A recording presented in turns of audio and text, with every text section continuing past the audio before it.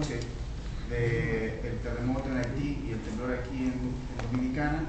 Entonces AERODOM puso sus planes de contingencia y sus planes de emergencia en marcha. Inmediatamente nuestros equipos comenzaron a movilizarse y a entrar en contacto con las autoridades del Estado Dominicano para trabajar en conjunto. Les voy a mostrar aquí un poco el resumen de lo que se hizo. Como les decía, primero a nivel corporativo, primero se coordina el plan.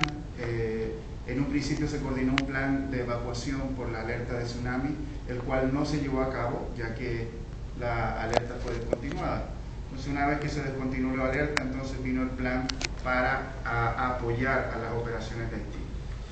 ¿Qué se hizo? Se implementó un plan por cada aeropuerto y se extendió inmediatamente los horarios del personal operativo y se trasladó un personal adicional para el aeropuerto de Barahona, ya que inmediatamente al día siguiente de lo ocurrido se nos comunicó que el aeropuerto de Barahona iba a ser clave en toda esta operación. Como saben, nuestro aeropuerto estaba operando desde la salida del sol hasta la puesta del sol. Inmediatamente pasa esto, entonces ponemos personal 24 horas. ¿Qué más se hizo? Inmediatamente el Estado Dominicano crea un comité interinstitucional con todas las ramas de las autoridades, migración, aduana, fuerzas armadas y diferentes entidades, donde la lidera el director del departamento aeroportuario y donde AERODOM tiene una participación activa por ser el concesionario de 6 aeropuertos. Entonces, este comité entonces se pone en acción y una de las primeras iniciativas fue, como ven la foto ahí, un viaje al aeropuerto de Barahona, donde tanto el director del departamento aeroportuario como nuestro director general y otras autoridades entonces dieron inicio al plan de acción. Y si ven esa foto, uno para atrás, ahí abajo en esa foto a la derecha, ustedes ven ahí General Altura, ¿no? Sí, Así es, el jefe de la Fuerza Aérea Dominicana, el Chato y tu servidor. Esa fue la primera visita interinstitucional liderada por el Chato, ¿no? Por Fernando Suco, en ese encuentro ahí en Barahona, para ver qué vamos a recibir, cómo vamos a manejarlo y en conjunto qué hacemos. Eso fue donde empezó todo en lo que es ahora el puente aéreo, ¿no? Exacto. Todo esto mientras todos los demás aeropuertos, que lo vamos a mostrar ahora, ya estaban también aplicando sus planes y sus operaciones especiales. Pero quisimos destacar Barahona porque Barahona, como bien dice Andrew, está ahora siendo un poco clave en todo este puente aéreo, ¿no? Aquí tenemos una muestra de las reuniones que se hicieron con la comunidad de Barahona, donde está el gobernador de Barahona, están las autoridades de la ciudad, un poco para darles a conocer lo que el Programa Mundial de Alimentos de la ONU iba a realizar y está realizando en Barahona, que básicamente es salir desde ese aeropuerto a llevar entonces comida a Haití. Entonces se realizó toda esa coordinación para esa reunión. Luego, a nivel corporativo, ¿qué más ha hecho AERODOM? Ha exonerado de cargos aeroportuarios a los vuelos de ayuda humanitaria y ha cooperado como con algunos vuelos que se han tenido que forzar, como el vuelo de Incel Air, que todos recordarán que teníamos muchos pasajeros aquí varados que tenían boletos desde Puerto Príncipe a Curazao. Entonces AERODOM, en vías de ayudar a la compañía aérea, también permitió exonerar los cargos aeroportuarios de ese vuelo. También, bueno, ya lo vimos, adecuamos el aeropuerto María Montés a 24 horas. También se coordinó suministro de combustible para Barahona. Donamos un camión de combustible, no sé si Andrew quiere comentar de eso, a las operaciones militares.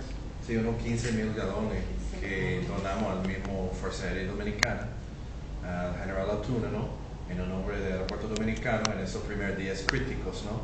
Para garantizar que hubo suficiente combustible de tipo jet A1. Así el general aprovechó de ese combustible para los vuelos militares que estuvieran entrando a Haití desde la base de San Isidro y por Barahona en esos primeros días.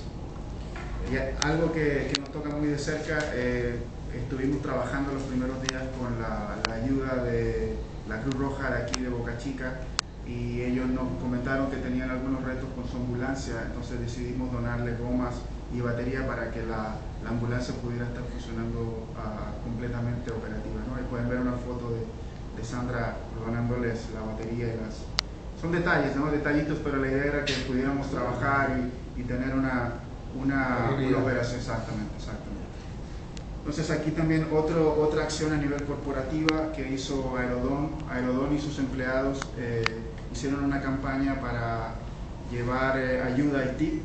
Entonces a nivel de empleados se hizo un lugar de acopio, el cual fue donado a la Cruz Roja, y también AERODOM cooperó con 1.500 unidades de leche al Ayuntamiento de Boca Chica para los damnificados de Haití.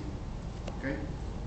Facilitación también de un depósito para que DHL y el Programa Mundial de Alimentos pudieran también manejar la carga que les llegaba. Entonces les facilitamos sin costo el depósito número 14, que todavía lo están ocupando hasta el día de hoy. Son algunas de las iniciativas que se han hecho. Entonces, como podrán ver aquí, muchas fotos, estamos hablando de mucha carga, de muchos rescatistas. Digamos que la ayuda que ha llegado primero fue de mucho apoyo logístico, rescatistas, bomberos, policías, y luego entonces fue un poco cambiando ya por ayuda humanitaria en cuanto a comida, agua, etc., ¿no? Pueden ver aquí unos rescatistas, por ejemplo, unos rescatistas polacos que llegaron al tercer día. Entonces hemos recibido representantes de embajadas. También les puedo mencionar que una de las primeras embajadas que realizó sus coordinaciones como Estados Unidos fue la Embajada de Canadá, quien trajo a todo su personal de la embajada aquí al aeropuerto para recibir todos los pasajeros que movían canadienses los primeros días. Aquí pueden ver otras acciones, como podrán ver en el avión privado, en el jet, arriba a mano izquierda, la llegada del señor Porfirio Lobo, actual ya presidente de Honduras. El mano derecha, un Antonov 124 cargueros, el cual traía, como ven abajo, un helicóptero para ensamblar en el aeropuerto. O sea que venía el helicóptero desarmado, digamos, y se ensambló aquí para operar, y tipo de operación de carga. También estuvimos manejando los primeros días algunos heridos que fueron trasladados. Como ustedes han escuchado, Dominicana también puso a disposición no solo la infraestructura aeroportuaria, sino que también la infraestructura hospitalaria. Entonces estuvimos llegando algunos heridos aquí y al aeropuerto de Ligüero.